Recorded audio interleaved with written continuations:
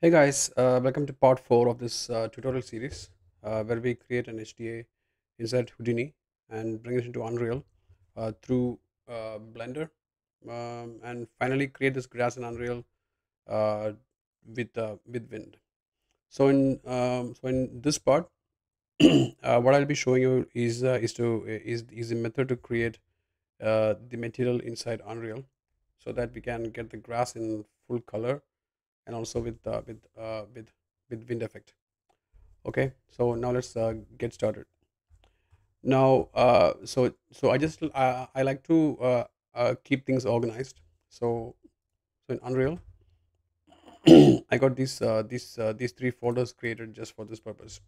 So under textures, what we have here is the base color, normal, opacity, and roughness. So opacity and roughness, we may not be using them because we can just have color for roughness, controlling roughness, and we already have opacity texture inside base color as the alpha channel. So if I double click this base color, you can see that the alpha channel already is there combined with the base color.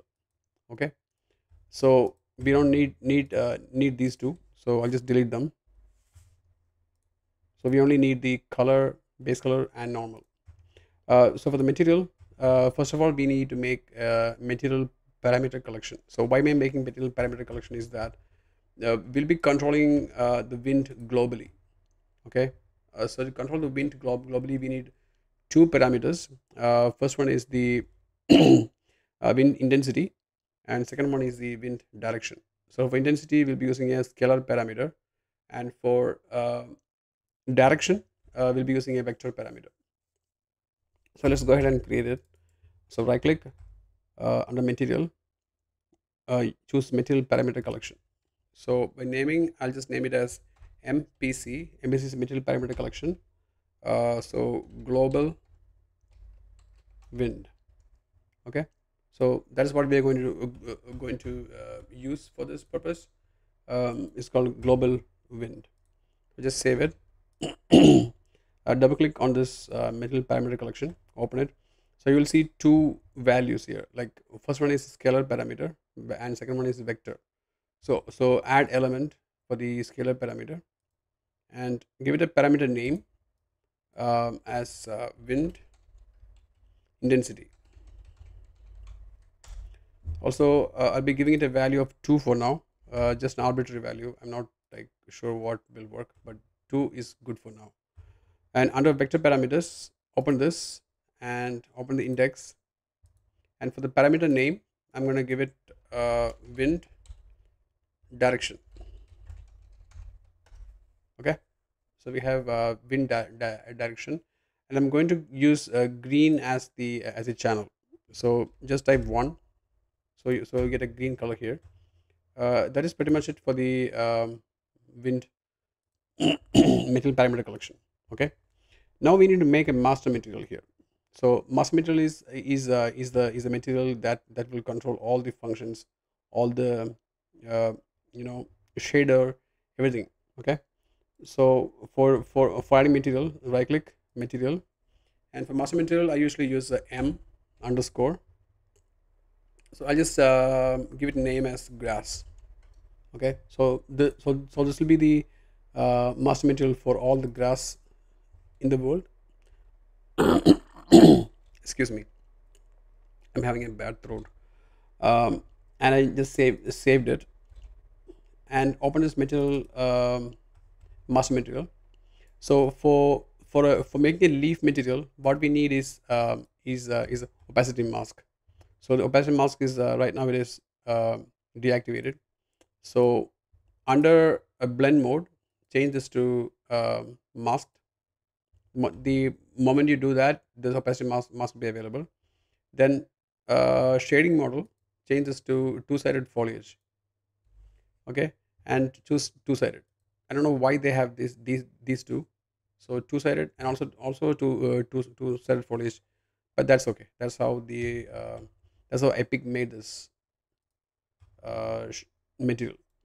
Okay, so in this I need to bring in some placeholder textures, and to use as a base, to be converted to parameters. I'll just show you what I mean.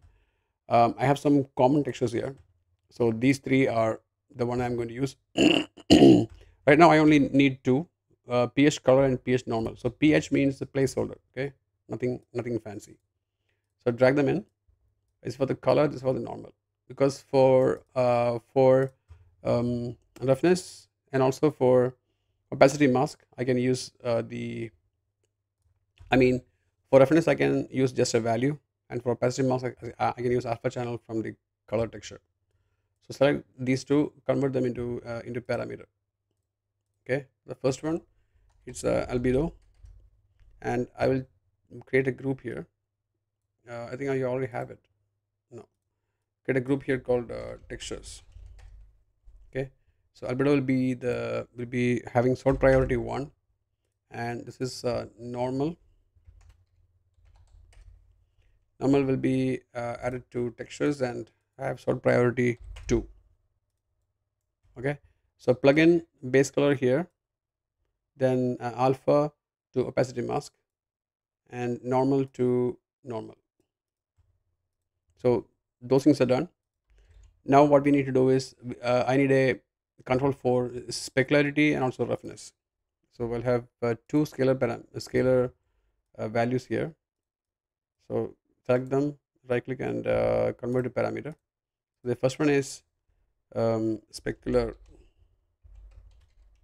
so spec power, and second one is roughness power. Okay, so these two I can move them to a group called I'll create a new group called adjustments. Spec power can have the sort priority 1, and roughness power can have sort priority 2. Okay, so for roughness, I'll keep default value as 0.5, and also specular I'll keep 0.5. Connect this spec to here and roughness to here. So that is pretty much it for those two. Now what I need to do is to add a subsurface color.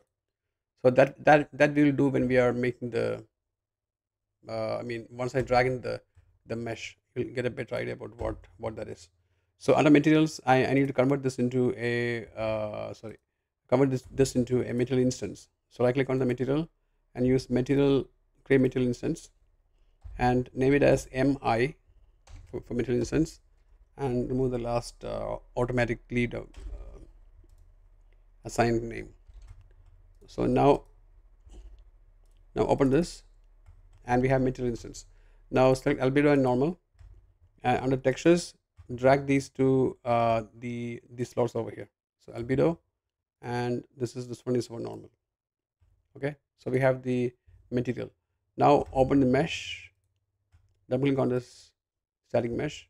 So that's the grass mesh we just imported in the last part, and assign this material. So select this material, the material instance, and under grass, just assign this. So we have a grass material applied, and now let's see it in the viewport. So meshes, drag it into the viewport, and there you go. So we have the grass with fully assigned material on it. So the only problem now we have is that it doesn't have any subsurface scattering.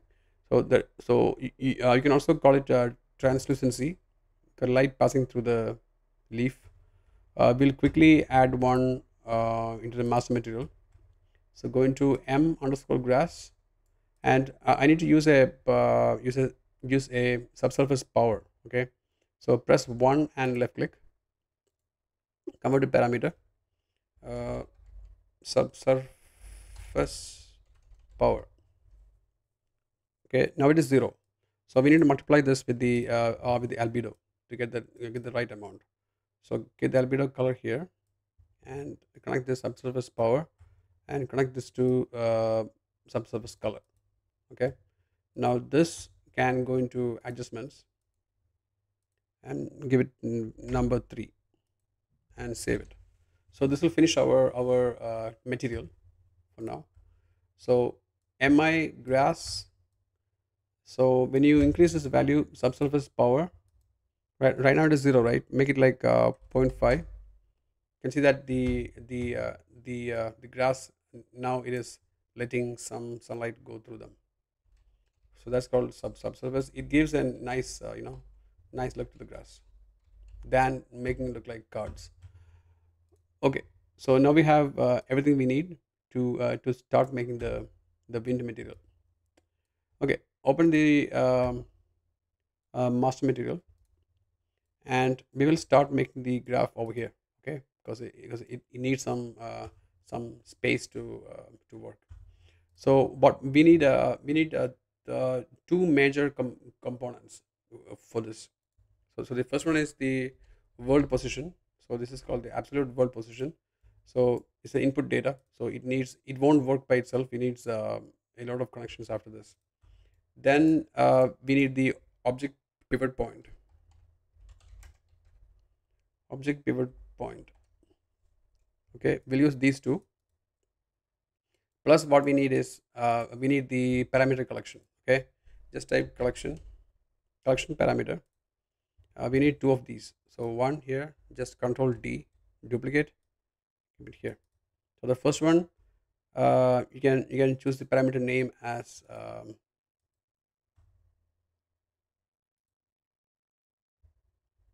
it's like yeah, global wind. So change this to global wind. Global wind. I think global wind is the one we just created. Let me check. Let me just double check. Material. Yeah, MPC global wind. Okay. So select this and change the parameter name to wind direction, and this is wind intensity. So we have all the not all the but we have the stuff we need to start the shader. Just give it more space. Yeah, I think I need that much space here. Okay, now let's start. Sorry. Okay, and now we need a vector parameter here. So press 3 on the keyboard and left click. Okay, this is the this is three constant 3 vector. Hmm? So under constant 3 vector, we are going to select color green. So press 1 for Y, which will give you the green color, and we need to connect these two into this dot parameter. So just type in dot product. So why we're using dot product is because we need to combine these vector parameters into a float. So select the first one, object pivot location, to A, and the constant 3 to B. So we got the dot product. Then we need to make this value a little smaller. So to make it smaller, we need to use a divide. So in divide, use 4. So we are dividing it by 4. Okay. Then we need to add time to it. So we are getting this dot product dividing by 4. After that, we are adding this to a time. So add, and just click here, right click and add time. Time is also an input data, just like this, just like absolute world position, and connect this to the add. So so after add, we need to specify the swaying speed for the grass blades. Okay, so to specify the sway speed, we need to multiply this with a scalar parameter. So multiply this with a scalar. So scalar is like press 1 on the keyboard and left click, convert to parameter, and this is sway speed. I will just move this to a group wind controls. Okay, and give it a value of 1 to solve priority 1. So space speed will be the first one you will see there. So give it a value of zero point 0.5 for now as a default value, and multiply it with the time. Okay, so that part is good. Now next thing we need to do is to tell the shader to move only a certain color. So remember we gave green color for the grass blades in Houdini. So this is where the green color comes in. So now we need to add this with a vertex color node. So press add, and here right click and vertex color. So in vertex color, I'm going to specify only the green color. That's why we applied green. Okay, we only have green here. So whichever grass blade that is having green will move. Okay. Uh, Now after this, we need to make it like a waveform. So for the waveform, we are going to use a sine. So just type sine node. So when it passes through sine, it gets the waveform. Then we have to do some math here, like addition, multiplication, division, stuff like that. Okay, so I'm going to add something to it. This is an arbitrary value, so I'm not sure how much we need to give. We can change it later depending on the outcome. So I'm going to give a value of 2 here, and after this, I need to make it into a fractional value. So just divide it by 4 maybe. I think we'll try with 4. We'll try with 4 for now. Then after this, we need to combine this with the wind intensity. So intensity is 2 right now. So in a global sense, 2 means it is a bit too high, because since we are dividing this value by 4, it's already a really small value right here. Okay, after the sign. So we need to give this again another divide. Give it a high value, like 100. Okay, so we're dividing this by or keep it like 60. We'll try with this. Then if it doesn't work, then we'll come back and change it. Okay, by 60 here, or keep it here. Then you need to multiply these two into one value. So multiply the value we got from the wind density and this sine wave. Okay. um, then then comes an important part of this shader, that is called the rotate about axis. Rotate about axis. So this one under utility. So this is what makes the grass move. Okay. So in this, we need to apply we need to fill all these, connect all these inputs, or it won't work.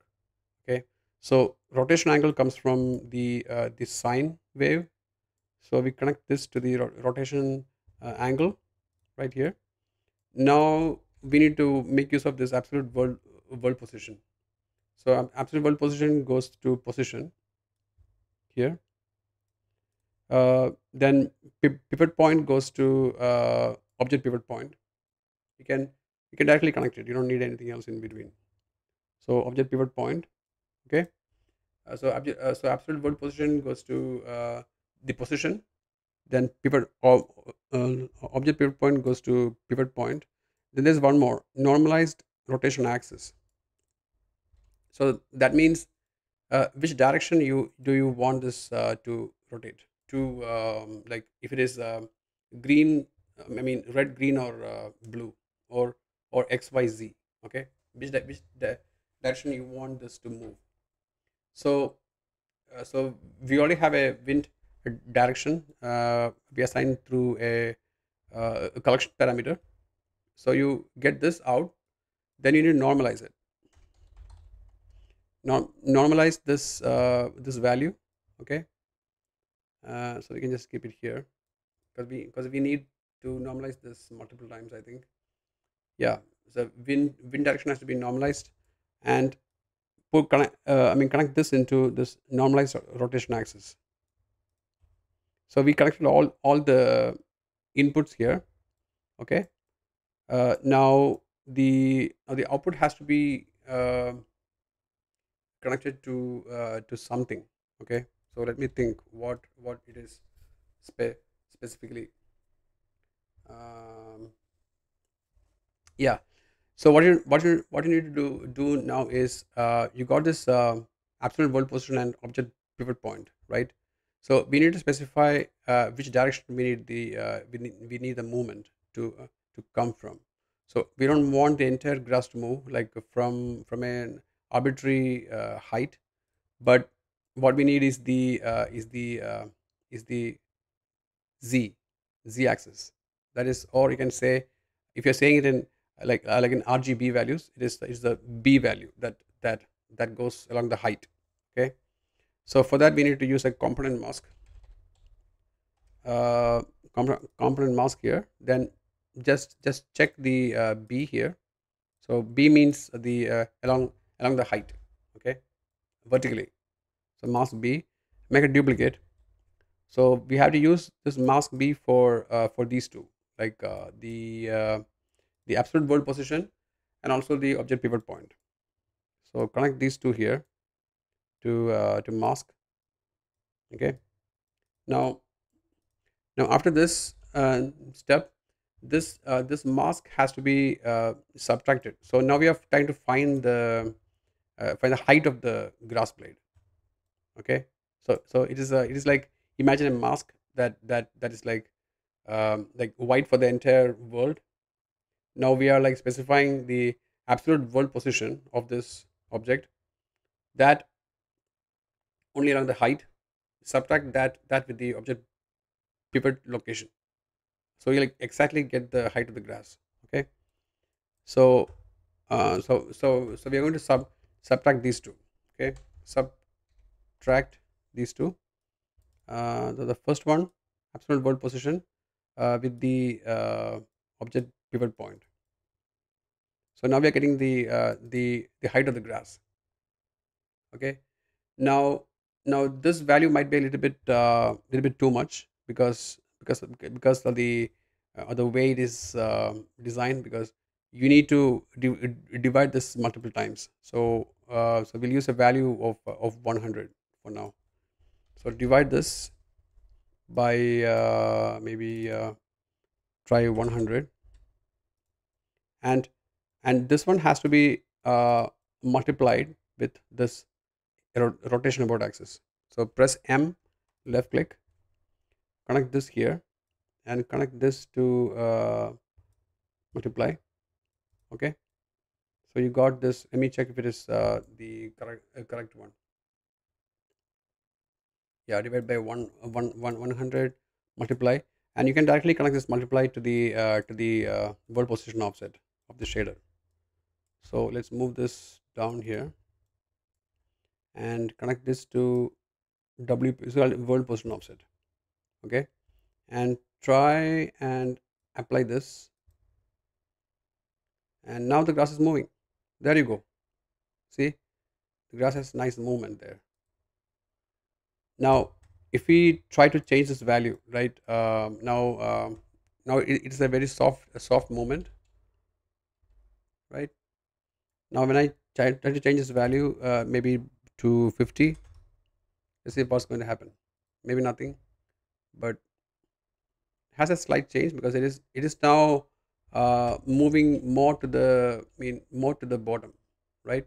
So you can see that the the bottom has a slight movement too. So that is not what we want. That's why we are specifying this value here.